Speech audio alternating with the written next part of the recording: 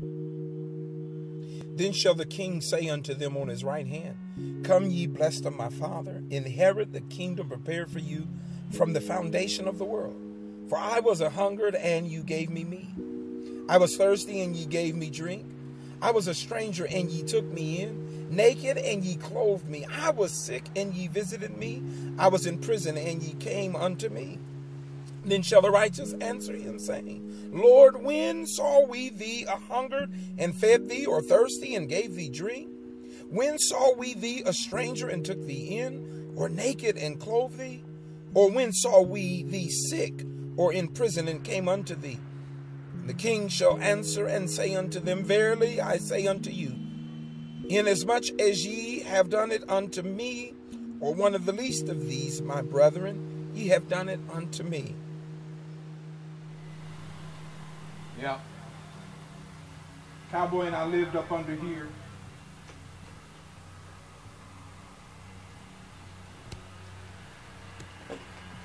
This was home.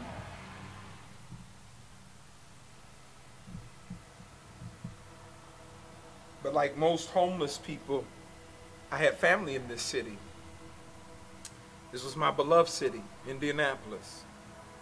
I went from family members' home to family members' home to eventually I ended up under a bridge for a year and a half as a high school student.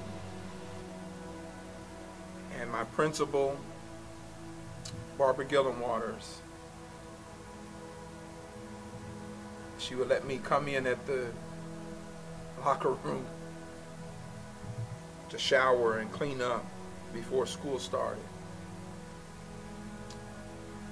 And she would take my green duffel bag and wash my clothes. It was because of her compassion. It was because of Dolores Townsend. I would work on the newspaper all night long at her house, and we would sleep on her floor in her dining room. Until Annie Smith found out what was going on, and her and her husband, they moved me into their home at 36 and Richard. And I stayed there for a while. I graduated. I was homeless when I graduated from high school. Went to the University of Indianapolis as a homeless guy, and scholarship paid for my housing there. But that was my way out of homelessness. They said if I got an education, I can get out of homelessness. They never said that it was the caring people who kind of gave me life again. Just like what we do at Seven Pillars. Of caring people who are trying to give life again to people who are pretty much at the end of their rope.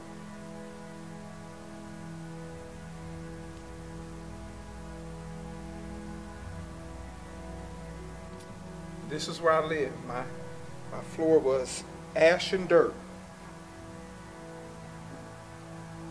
My walls didn't have any nice paintings or anything on them.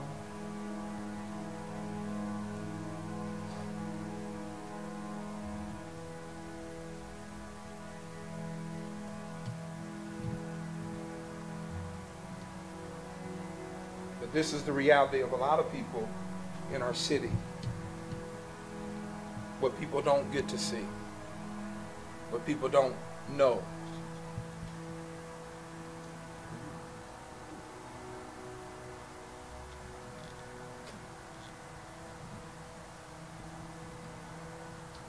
If it wasn't for a homeless guy named Cowboy,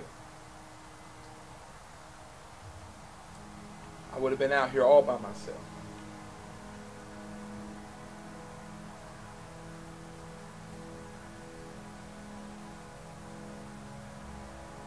And he taught me how to survive.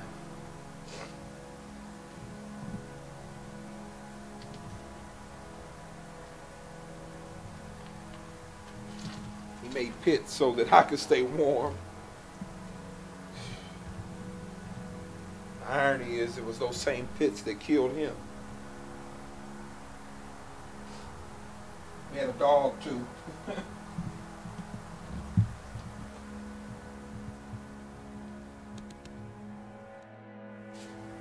I would come up. I go to school every day.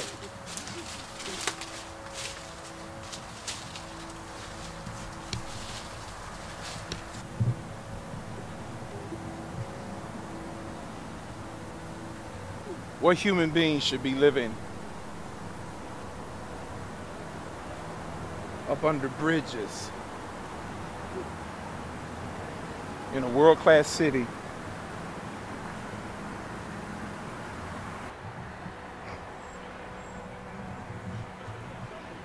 I couldn't go and stay at Wheeler Mission because I wasn't 18.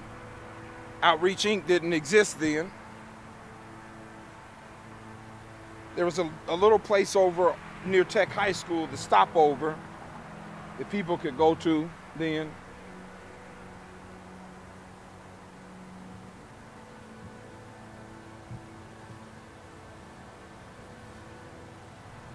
That's why it's important now for me not to forget.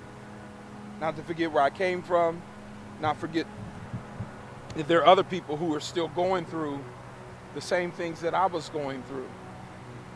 And not to forget that a bridge and a tent should be nobody's existence.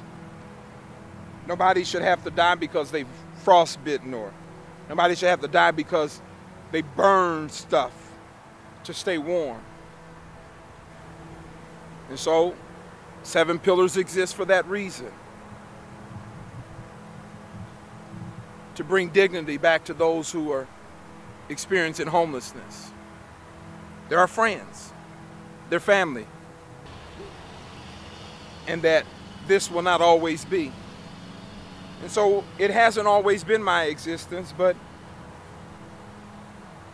it's over 12,000 people's existence in Indianapolis. I know the numbers say only 6,000, but reality is they're sleeping in abandoned properties. They're even sleeping in some of the hospital emergency rooms, down at the Greyhound bus station, up under bridges all over the city, in wooded areas, along train tracks. That's the reality of Indianapolis. That's the underground. That's the hidden secret. But we're trying to remove the secrecy of what is ugly, not just in our city, but in all kinds of cities. Those people who have great potential, they just don't have the loving, supportive family or network that they need to have. So 7 Pillars, and every church and every person who wants to fulfill Matthew 25, they're doing it. And soon, we're going to end homelessness in this city. And we're going to give people dignity in the process. And they'll be able to tell their stories because I told mine.